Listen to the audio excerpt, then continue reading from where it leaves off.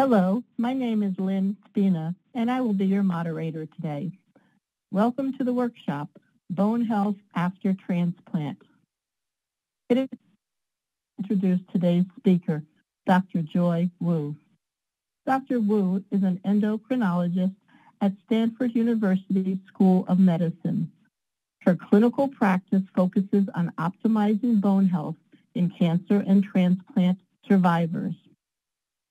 As Vice Chair of Basic Research in the Department of Medicine at Stanford, she also directs research on skeletal development and stem cell therapies for bones.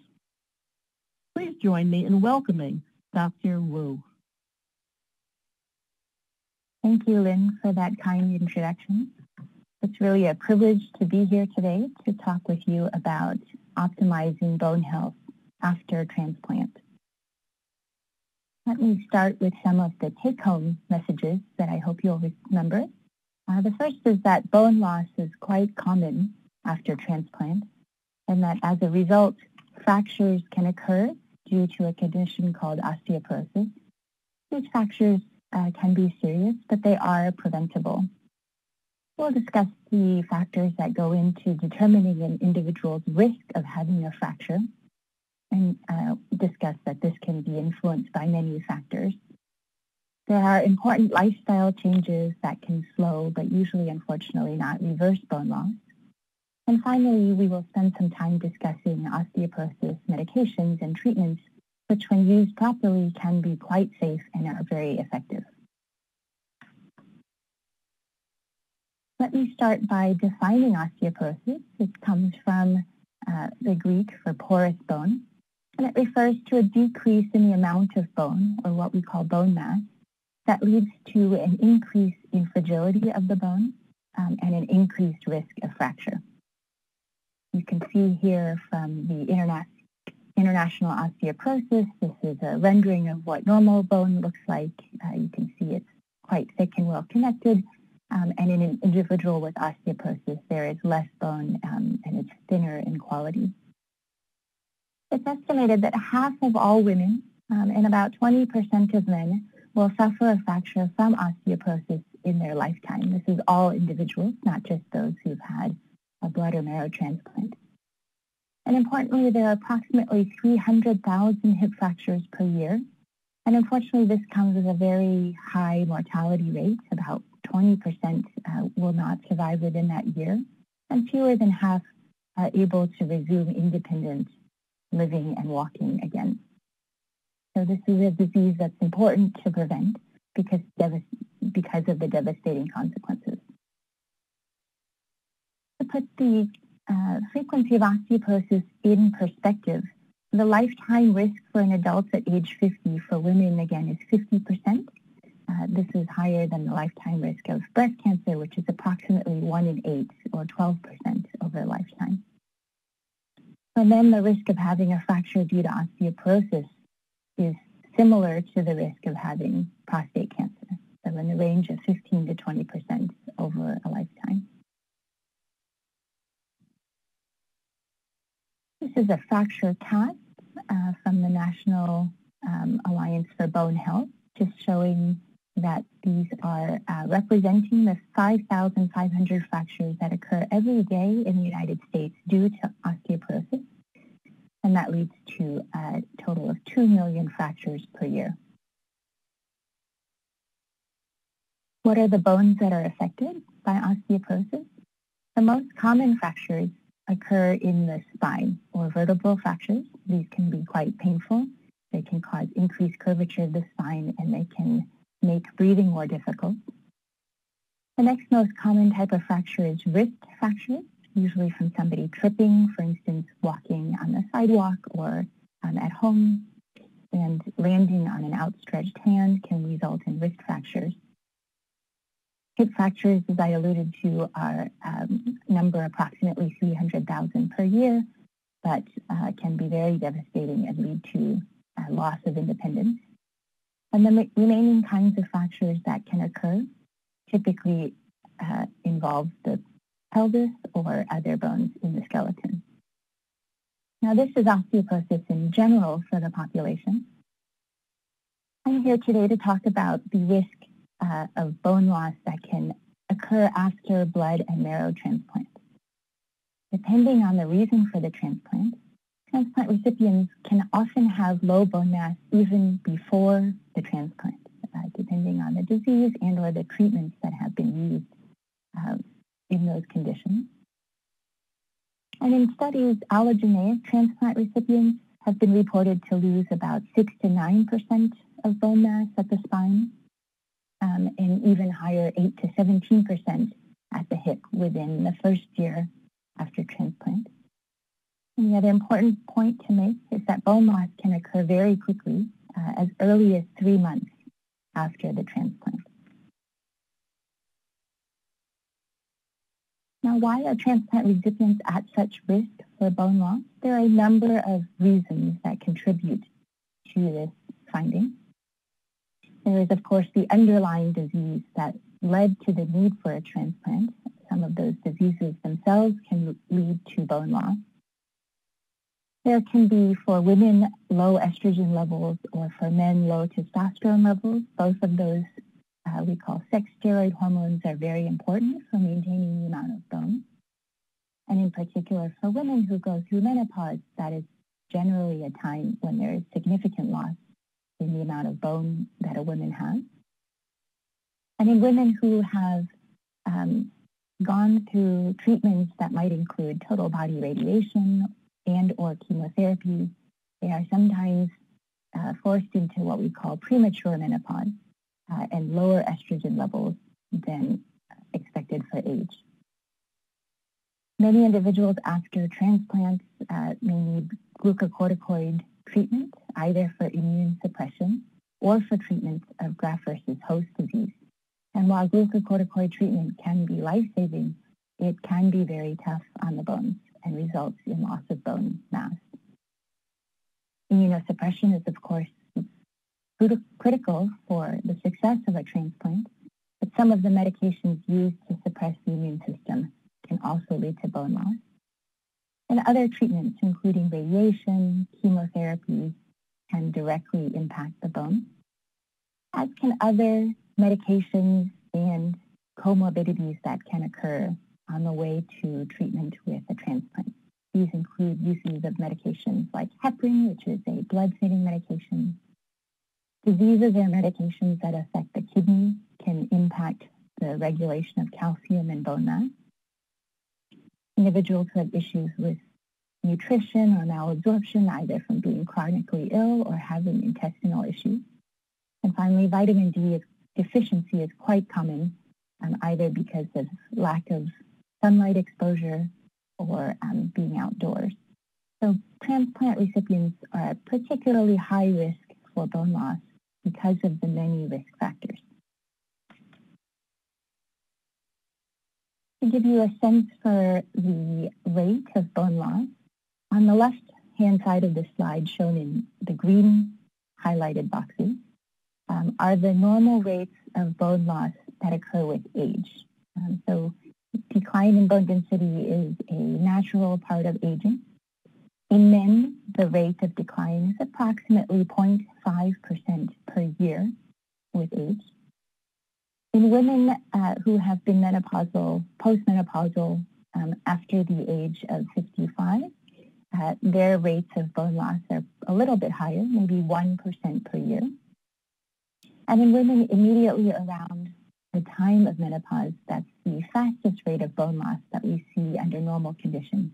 That can approach 2% per year.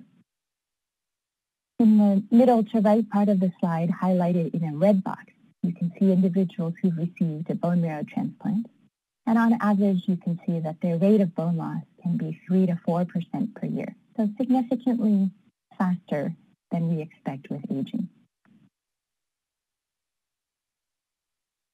To show just one example of a study published in 2001, looking at 67 adults who had undergone allogeneic transplant, and they had evaluations for bone density before transplant.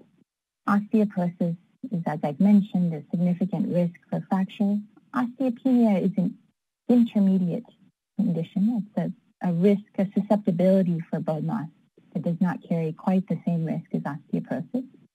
But you can see that 49% of these individuals already had evidence of low bone mass, either osteopenia or osteoporosis, even before the transplant. And importantly, within 6 months of the transplant, this number jumped to 67%. So within 6 months, 2/3 of individuals had evidence for bone loss after their transplant. This study was in adults, but other studies have shown that bone loss is also common in survivors of pediatric blood and marrow transplants. On the images on the right side of the slide, you can see that the individual who's had a stem cell transplant has a greater amount of pink showing on this image, which shows that there has been decrease in bone and an increase in fat within the marrow.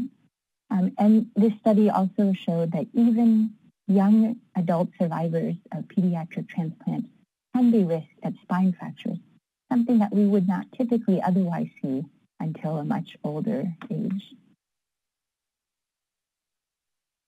In thinking about your own risk for bone loss, the factors that contribute, age is quite significant. The risk of fracture rises rapidly as we get older. Lower bone density. If you've had a previous fracture, that raises the risk of future fractures, even if your bone density is normal, because it tells us that there's something about the quality of bone that makes it more susceptible to fracture. As we've mentioned, glucocorticoid treatment, whether for immune suppression or for graft-versus-host disease, can be very detrimental to bone mass. People who have a family history of osteoporosis, especially if one of the parents had a hip fracture, that increases an individual's own personal risk of having a fracture. Individuals who are thin can be at increased risk. Smoking is a risk factor for bone loss, and so smoking cessation is an important part of the lifestyle management. Excessive alcohol intake, more than 2 drinks per day for women, more than 3 drinks per day for men, is another contributor to bone loss. Certain inflammatory diseases, such as rheumatoid arthritis, can increase risk.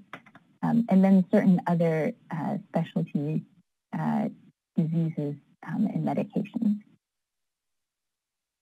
So how do we identify individuals who are at risk for bone loss?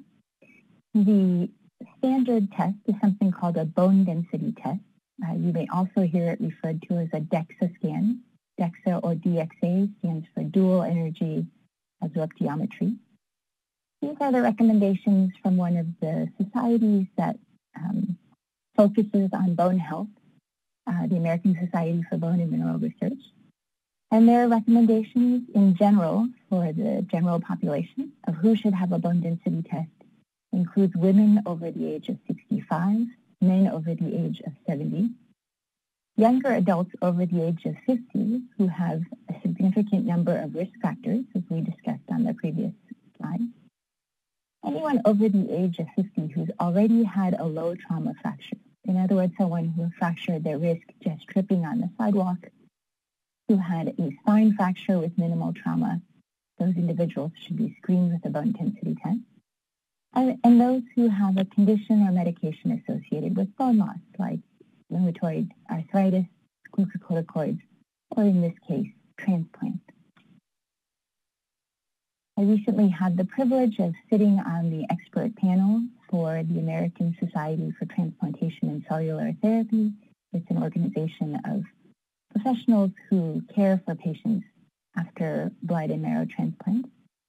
And I was part of the committee that convened these recommendations for optimizing bone health management after transplant.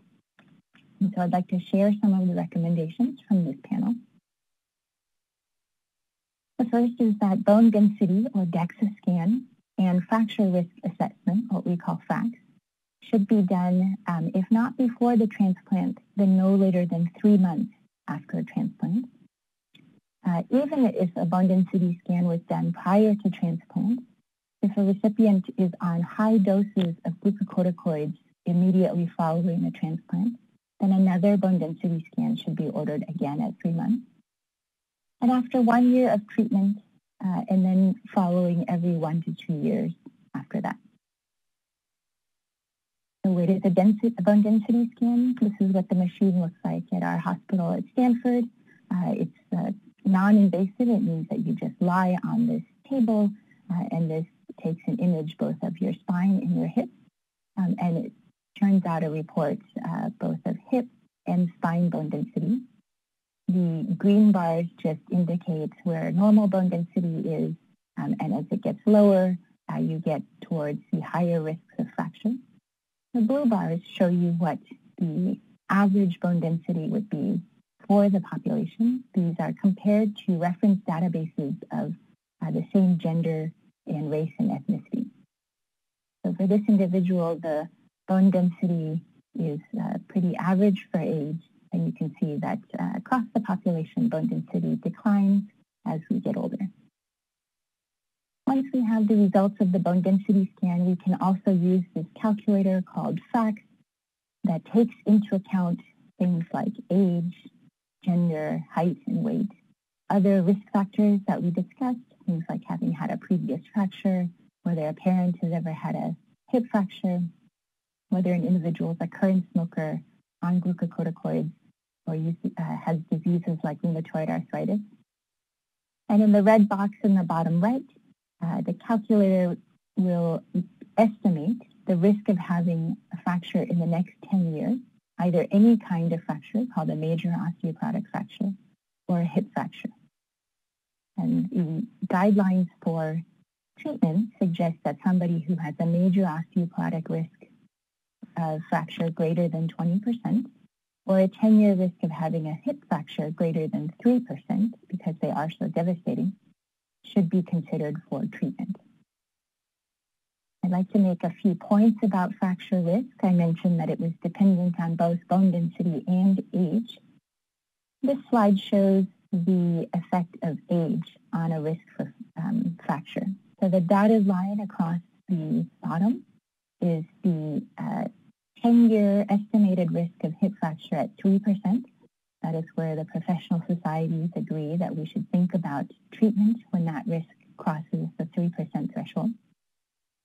Along the bottom, I have the bone density T-scores, and osteoporosis is defined by the World Health Organization as a T-score of minus 2.5 or worse, and that's shown by the red arrow on the bottom of the slide.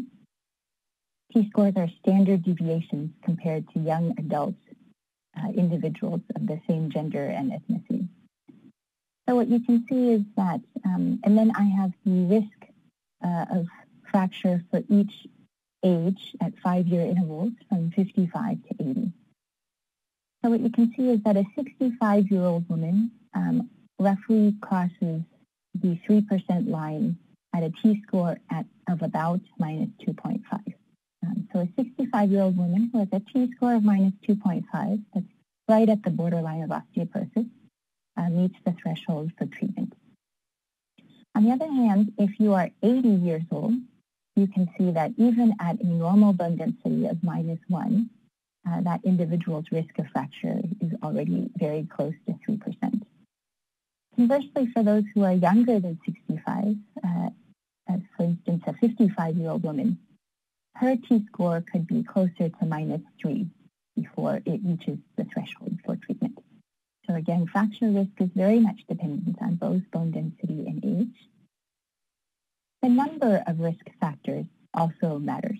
So this is a hypothetical case of a woman who is 65, weighing 150 pounds, 5 foot 6 inches in height, and her calculated risk of hip fracture over 10 years, depending on the number of risk factors that she has.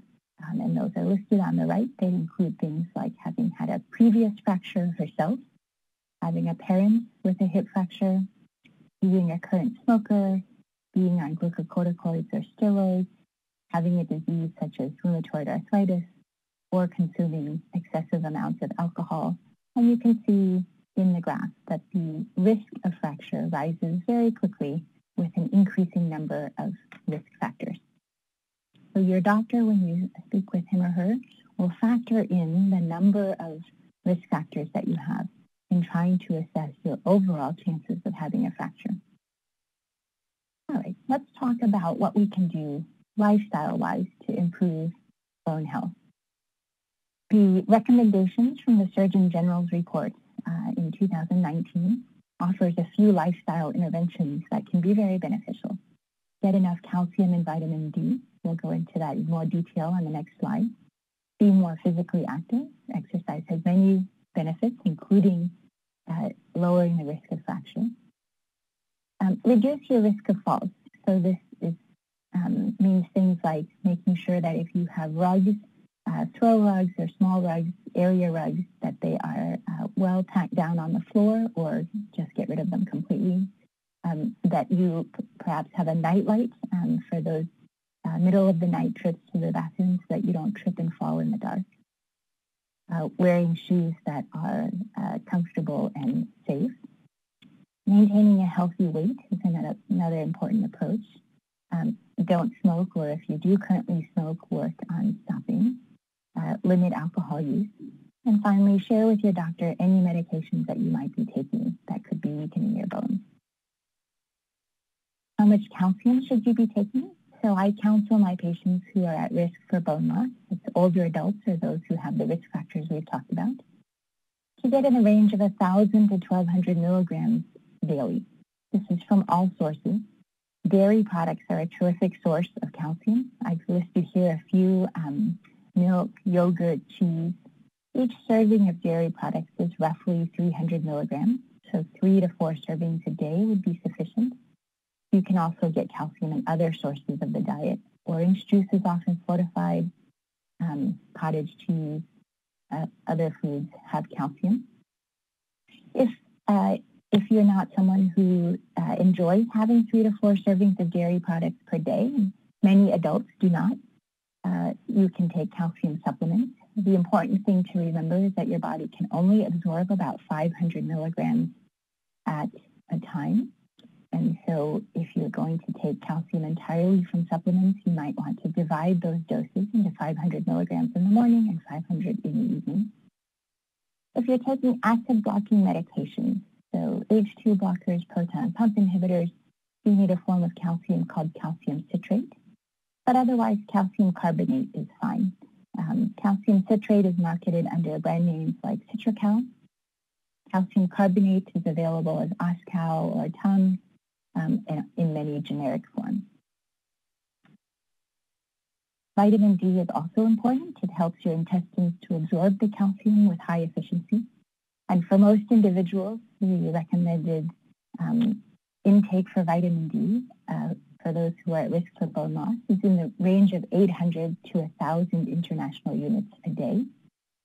We have 2 forms of vitamin D available. Vitamin D2 is a plant-based supplement. Vitamin D3 is the form that we naturally produce in the skin when we have sun exposure, or an animal-based. Both of those are fine to get you to that goal. Let's talk about exercise. The recommendations of the American Heart Association are that we get 150 minutes of moderate exercise, for instance, walking, or 75 minutes of vigorous activity a week. To make it easy, I recommend for most of my patients that they be active for at least 30 minutes per day. And then on top of that, strength training 2 to 3 times a week, either using weights or resistance bands, is very beneficial for bone health. Balance and flexibility are also important and are also things that can decline with age. So yoga, Pilates, those kinds of exercises can also be very helpful. And if you want more information, the National Osteoporosis Foundation has guidelines for lifestyle interventions, including some suggestions for exercise that you can find on this URL shown here. In the last few minutes, I want to cover medications for the treatment of osteoporosis. And the first question is always, do you need medication? And so by now, excuse me, you would have had a bone density scan, you would have had a FRAX calculator. And in the guidelines from the expert consensus panel and from bone marrow transplant societies, these are the general recommendations. So for individuals who do not require glucocorticoids, for example, for GVHD, It's recommended that medication be considered for those who had a fracture after age 50. Again, this is a low trauma fracture, so breaking a wrist, tripping on the sidewalk, or perhaps having a spine fracture. Postmenopausal women or men over the age of 50 who have osteoporosis on a bone density scan, meaning a T-score lower than -2.5. And finally, the third category is those who have an estimated 10-year risk of major osteoporotic fracture greater than 20% or hip fracture greater than 3%. For those who are taking glucocorticoids for GVHD, it depends on age. Individuals who are over the age of 40, it's similar to the recommendations before that if you've had a fracture, that should probably say history of fracture over age 40. Again, postmenopausal women or men over the age of 50 who have osteoporosis on a bone density scan. And this time for those who have an estimated 10-year risk that's a little bit lower, so only 10% for major osteoporotic fracture and 1% for hip fracture. Because age plays a significant role, adults who are under the age of 40 are quite protected from fracture. And so treatment for young adults is only recommended if they've already had a fracture or if there's evidence of very severe or rapid bone loss. And finally, what are the approaches for treating osteoporosis? So the amount of bone that you have, I often tell my patients, is a balance between bone that is being newly formed, analogous to the bricklayer on the right, competing with bone that's being broken down, analogous to the jackhammer on the left. So we have two general strategies for treating osteoporosis. We can either stop bone breakdown on the left, or we can actively promote bone formation. And I've shown some of the categories of medication on either side. There's very little data for the safety of bone-building medications in individuals with history of blood and marrow transplants or with malignancies. And for that reason, I don't recommend them, except in very special circumstances in close consultation with a specialist. So we're not going to talk about the medications that promote bone formation. The vast majority of medications used to treat osteoporosis fall in the category of preventing bone breakdown. And in particular, I want to highlight the category called bisphosphonates. These are the medications that are typically used to treat osteoporosis in transplant patients. In the upper row is oral bisphosphonates. You may be familiar with some of them by their brand names, Fosamax, Actonil, and Boniva.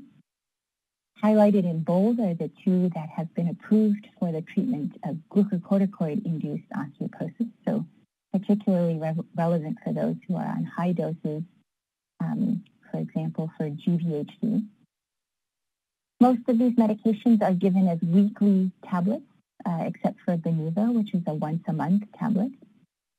The advantages of these medications are they're very safe and effective. They significantly lower your risk of fracture. Some of the disadvantages, they can be associated with heartburn because the pills can be irritating for the esophagus. These medications are somewhat limited for individuals who have kidney disease or lower kidney dysfunction. And finally, Boniva or ibandronate is not in bold because it has not been shown to reduce all kinds of fractures. So there's a preference for using alendronate, which is Fosamax, or risedronate, which is Actonil. For those individuals who have heartburn, who can't tolerate the pill form, I recommend intravenous bisphosphonate, the middle row, called zoledronic acid or marketed under the brand name Reclass. This is a very convenient medication. It's an intravenous infusion that's given once a year. It has very similar efficacy. It's very effective at decreasing fracture risks. The disadvantages, again, it cannot be used in those who have significant kidney dysfunction. And some individuals tell me that they get a mild flu-like reaction, particularly with the first infusion. If anyone has had their COVID vaccine, the symptoms are very similar to what's been reported for the vaccine reactions.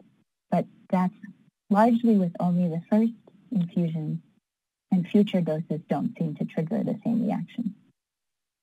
There's a second overall class of medication that can be used to treat osteoporosis by preventing bone breakdown, and that's a medication called denosumab, marketed under the name Prolia. It's a monoclonal antibody against a protein called rankligand. It's given as an injection in the clinic every 6 months. The advantages are that it can nicely increase bone density and is an option in those who have some kidney dysfunction. However, there are very few safety and efficacy data in blood and marrow transplant recipients, although there are trials ongoing. So I generally recommend the first two categories, either oral or intravenous bisphosphonates. Now, I've been practicing medicine for a very long time, and I've heard many of the concerns that people come into my clinic with. There's a natural inclination to favor natural remedies over medications when possible, to emphasize lifestyle instead of medication. I have many patients who note that they are sensitive to different kinds of medications. There have been reports in the media that have made people somewhat nervous about some of the osteoporosis medications. And then it's not uncommon that somebody might have a personal connection with someone who took a medication and had an unpleasant side effect, for instance, heartburn. So I want to put into perspective the benefits and risks of treatment.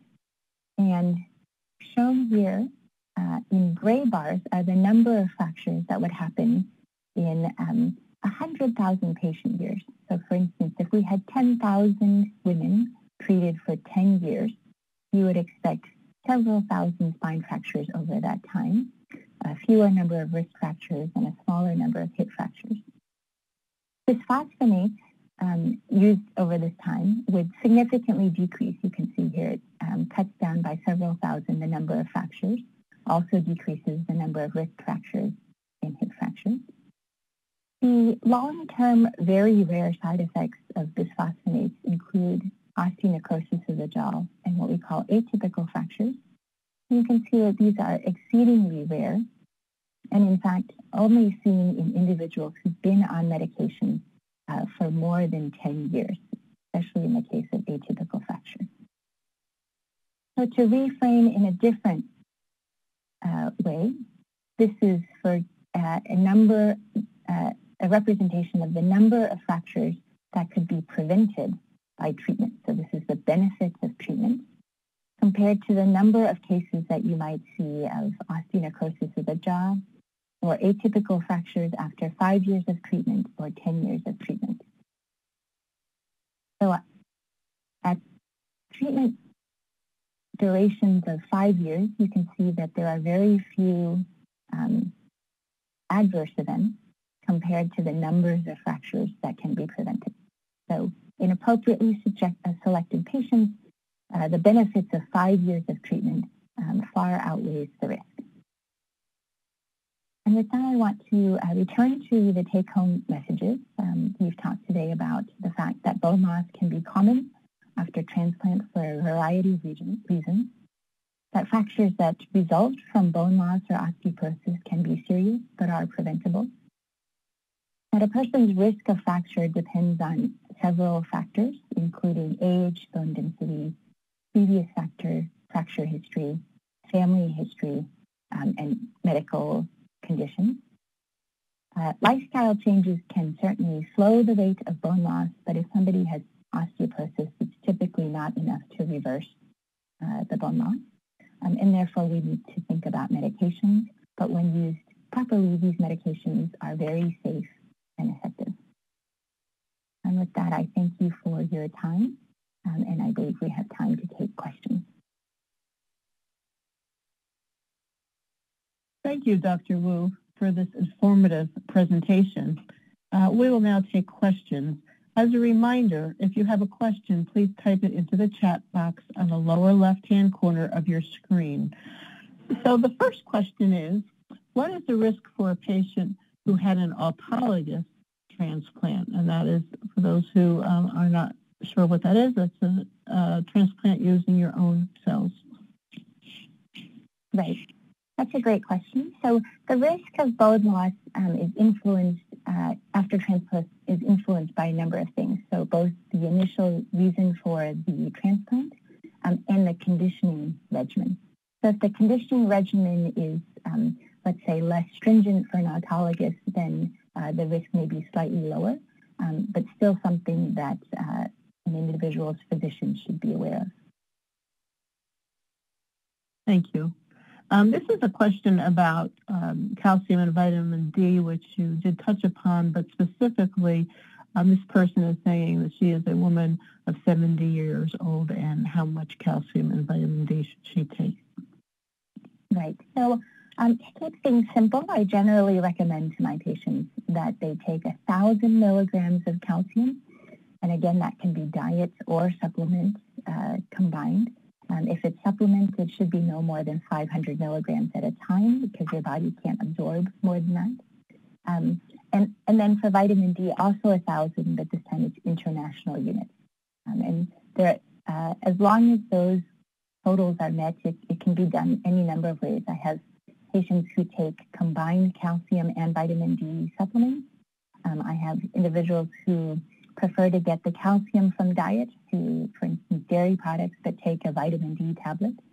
So as long as it's roughly 1,000 milligrams of calcium and 1,000 international units of vitamin D. Thank you. The next question, after stopping steroids, how long does it take for the bone to heal? Is it necessary to take medication to repair the bone?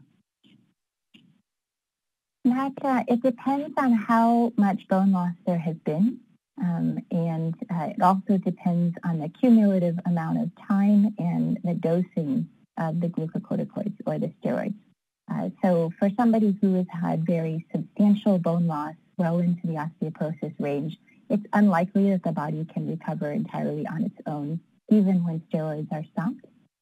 However, for somebody who's been on low doses for only a brief amount of time, the body might be able to recover from that. Okay. Multiple myeloma patients often take high-dose dexamethasone once a week. Does that confer the same risks as taking glucocorticoids for GVHD? Yes, so dexamethasone is a form of glucocorticoids, and high doses increase the risk substantially of bone loss. Multiple myeloma in itself is one of the diseases that can cause bone loss. The myeloma cells can eat away at the bone, and so these individuals would be in the category of high risk. Next question. Who do I go to for a bone test? I am 4 years out from transplant and no one has suggested it. Right, so a couple of options. You can ask your primary care physician. They're often the frontline recommenders, and they can order. Or you can discuss with your bone marrow transplant physician. One of the reasons I participated on this expert panel was to raise awareness among physicians who care for patients with blood and marrow transplant that bone loss can be an issue, and to increase awareness of who should be screened. So you could take, for instance, the slides from this talk and share them with your transplant physician. And if it's agreed that you fall in the categories of risk that I discussed, then to order a bone density scan. Thank you. Is osteopenia or osteoporosis still a significant risk factor if the patient never received steroid treatment or developed GVHD during or after the transplant, but did have TBI, total body irradiation? Sure. So TBI can also affect the bone. The radiation passing through the bone cells can have effect on the ability to form bone normally. And so the risk conferred by osteopenia and osteoporosis is still present. Exactly how high that risk is depends again on the age of the individual, whether they have other risk factors. But you can have osteopenia and osteoporosis from TBI alone, or even without any of those treatments. Okay, next question. Does Pro-JAF or Jakafi affect bone health? I apologize, I'm not an oncologist, so I'm not familiar with the medications with them, but I can tell you that many of the medications used for transplants can have secondary effects. For instance, if somebody went into premature menopause, but I can't comment specifically on the oncology medications. Okay. The next question. I am 11 years out from BMT. I have a vascular necrosis in hips, knees, and ankles. I've been told by orthopedic specialists that they cannot perform stem cell therapy on me to treat my hips, and they tear in my L4 and L5. What research is being done using stem cell therapy on BMT survivors? So avascular necrosis is a common complication of high doses of glucocorticoids, but it's a separate condition from osteoporosis. It refers to the fact that sometimes parts of the bone lose their blood vessel supply and then have trouble functioning normally. So that's a question that's best discussed with somebody as an orthopedic surgeon, for example. Okay. Here's another one about avascular necrosis. I am 35 years post-transplant and have avascular necrosis in my joints. First question is hyperbaric oxygen treatment an option to reverse further damage? And if a joint replacement is required, is it important to have it performed by someone experienced with BMT patients? So again, avascular necrosis is a different condition. It's treated by orthopedic surgeons, and I can't really comment. It's not my specialty. Okay. What if you have an overactive parathyroid gland that elevates calcium levels? Is that good for bone health? If not, what do I do about it? So an elevated PTH level, or a condition we call hyperparathyroidism, is quite common and becomes more common as adults get older. It can lead to high calcium levels, and when that happens, it is not good for bone. So elevated calcium levels and continuously elevated PTH levels are actually associated with osteoporosis. So the primary treatment for hyperparathyroidism is removal of the parathyroid gland that is making too much PTH, but that's something that should be discussed with an endocrinologist and an endocrine surgeon. Okay. I have been on prednisone for some years. Apparently, this is what has thinned my spine, leading to stenosis. What can I do? So prednisone leads to an overall thinning in the amount of bones that is osteoporosis and raises the risk of fracture. And for that, generally the recommendations are treatment with the medications that I discussed, so bisphosphonates in particular. In terms of stenosis, that sounds like an anatomic issue, and that would be in the domain of a surgeon, a neurosurgeon or an orthopedic surgeon.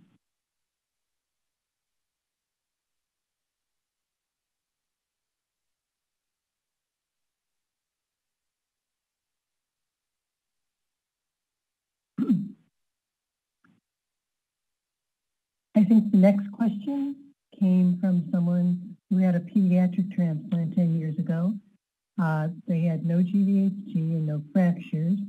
They said, I have never had a bone density scan before.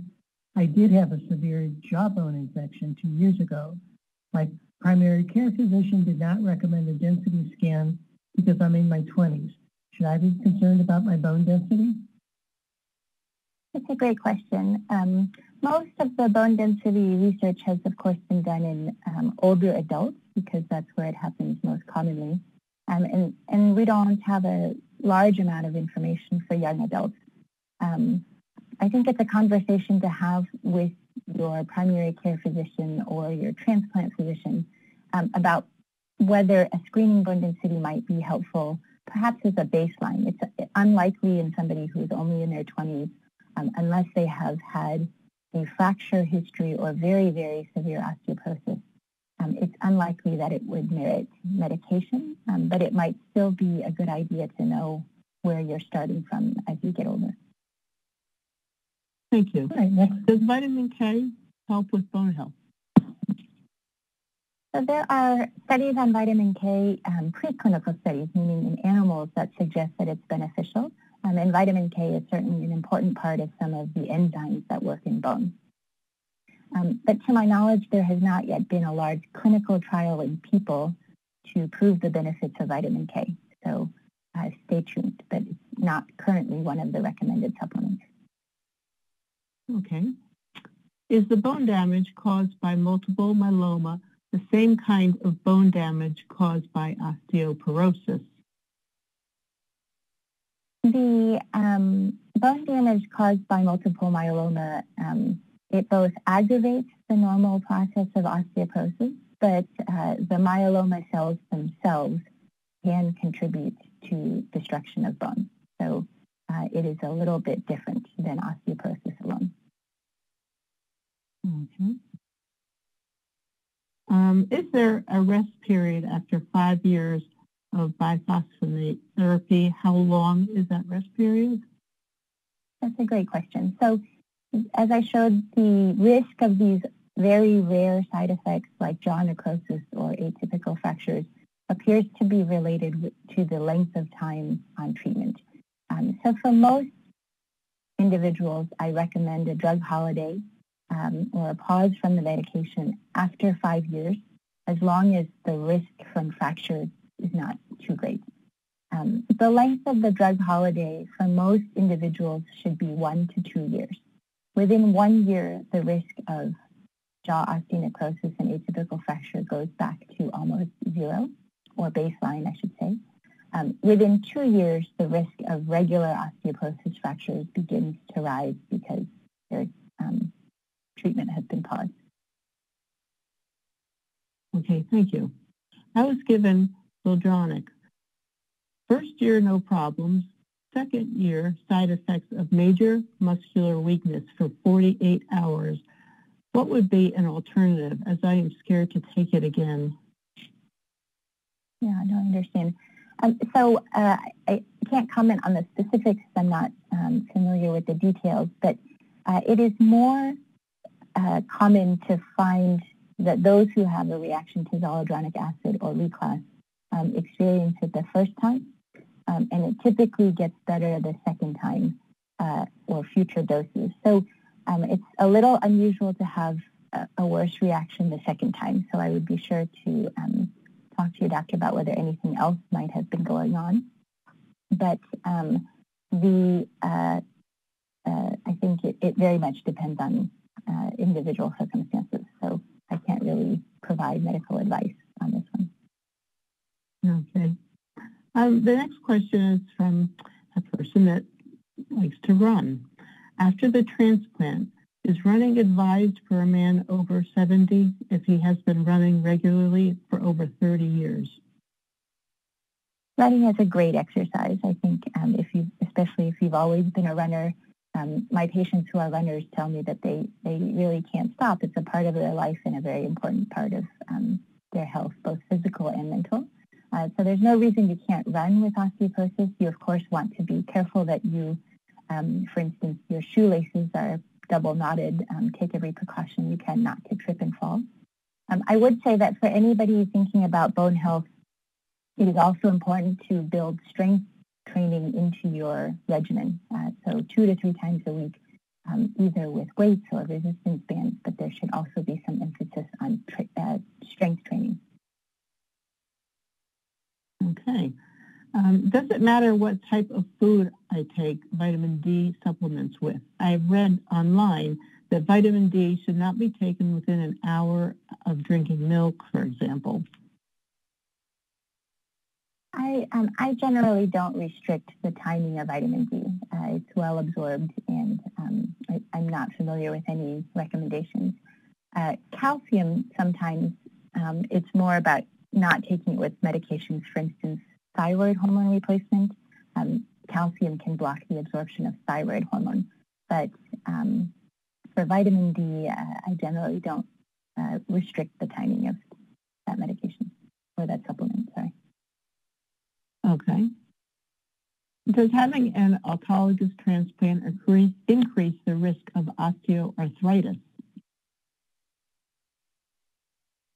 Osteoarthritis is generally something that occurs from wear and tear, and is quite common as we get older. So I'm not a rheumatologist, but I don't think I can think of a reason why an autologous transplant would specifically increase the risk of osteoarthritis.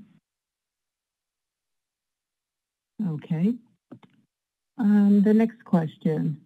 I have multiple myeloma, and after transplant, I am now given Zometa by IV infusion once a year. I also take Citracel over the counter. Is that all right? I do have osteopenia. Right. So Zometa is another name for Reclass, the intravenous medication I mentioned. It's a very good medication for those with myeloma or after transplant. So this certainly sounds reasonable. I would say that you should discuss with your physician how many years you might be treated before considering a holiday if appropriate. And then another question. Do you have comments on Zygiva? Exgiva is another name, a different dosage for the medication Prolia that I discussed as an alternative to bisphosphonates. It also blocks bone breakdown. It is most commonly used by oncologists for cancers that have spread to the bone. For instance, breast cancer, lung cancer. It can be used in myeloma patients who have bony involvement. It is a higher dose than Prolia, but works in the same way. For transplant patients, I mentioned that there is still not a whole lot of data on the safety of Exgiva after transplant, and so it is not my preferred first-line treatment, and I would recommend caution. All right. Other than dairy and supplements, what other foods can increase calcium? Other sources of calcium include fortified orange juice, firm tofu. Green leafy vegetables do have some calcium. For instance, canned salmon or sardines, especially if the bones are present, are there. You can Google for the list of calcium-containing foods and how much calcium is present. The National Osteoporosis Foundation has such a list. And you can sort of build up in your own, you can sort of assess your own diet and how much calcium might already be present. All right, next question. Are there situations when zoldronic acid would be given more frequently than yearly? If so, what are the risks if given quarterly versus yearly? Yeah, so zoledronic acid or Zometa can be given monthly or quarterly for individuals who have cancer that has spread to bone.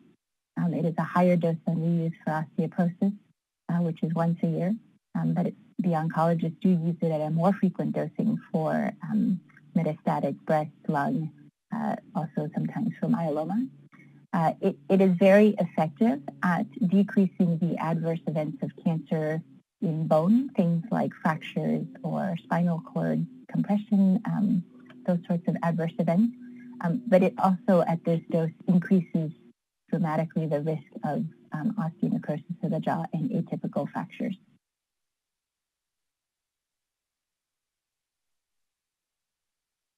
Thank you.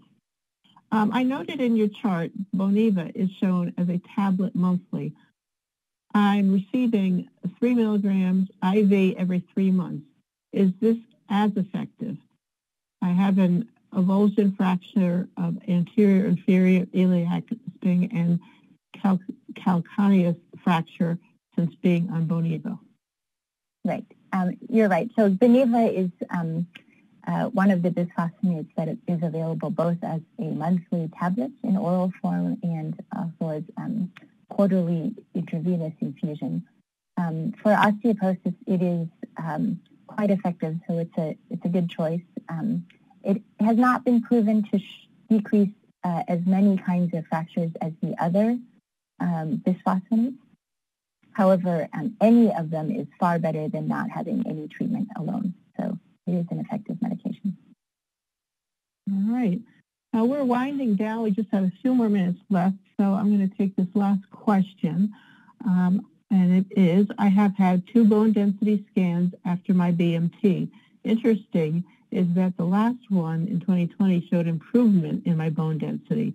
Is this a good indication of decreased fracture for me at my age, 66 years old?